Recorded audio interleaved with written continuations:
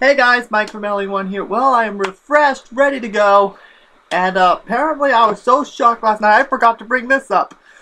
This is my King of the Ring. I can't believe I'm saying that. Which we are going to bring it to the universe mode pretty soon, I think.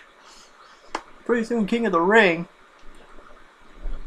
I may bring it into my universe mode, but this is my predictions for King of the Ring. We're going to start off with Dean Ambrose versus Sheamus.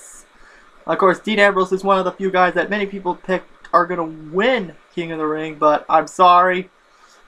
From the looks of it, I don't see it happening. I think Sheamus is going to win this matchup. Then we got Neville versus Harper. I think Neville's going to win this to face Sheamus.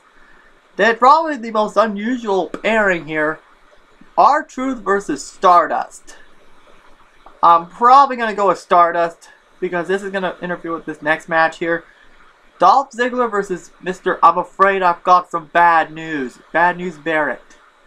I'm going with my guy, the man that shocked the world last night by winning the Kiss Me Arse match, Dolph Ziggler. Even though I was not expecting that. Now let's go to my semi-final match. Sheamus versus Neville. Judging by the way this bracket is worked up, it looks like we may have a Sheamus versus Dolph rematch, which I'm going to go with the Sheamus here, because by disqualification, Sheamus wins via count out. I have a feeling something's going to be up with Neville. Then we got Stardust versus Dolph. Okay, do I even have to say Dolph wins, LOL, which leads to Dolph Ziggler versus Sheamus for the King of the Ring on Tuesday night. And it's pretty obvious who I'm picking. He's here to show off. All hail King Ziggler.